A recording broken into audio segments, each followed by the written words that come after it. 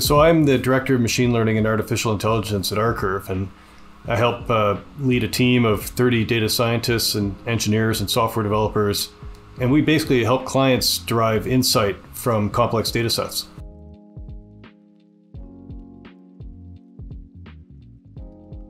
Well, a lot of the data that we work with tends to be in an unstructured form. And these are things like the files, legal documents, contracts, environmental reports, or work tickets, which we see a lot on places like mining operations, things like that.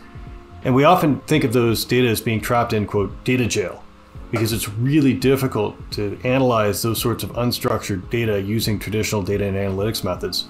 Well, using Neo4j and Neo4j graph data science, what we do is we have essentially a machine learning pipeline that uses a supervised OCR process.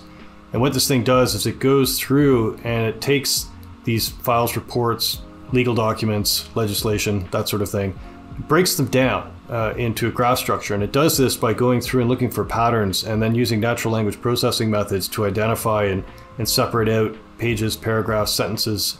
And then it starts to look for named entities, so named entity recognition and that type of thing. And as we build that up, that gives us a series of nodes that are extracted out of this graph document structure.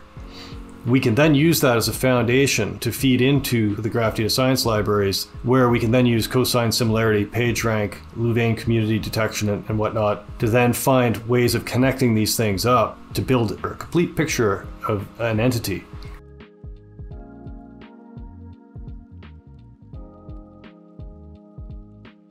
Knowledge asset is a super useful concept.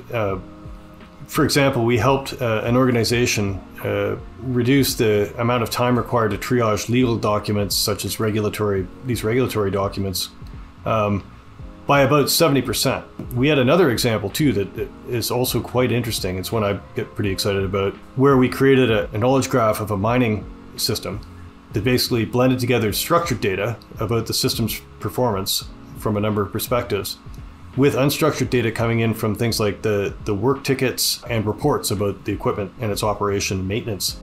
By unifying these two types of data sets together, we were able to actually improve the accuracy of the financial impact measure of unplanned downtime by 40%.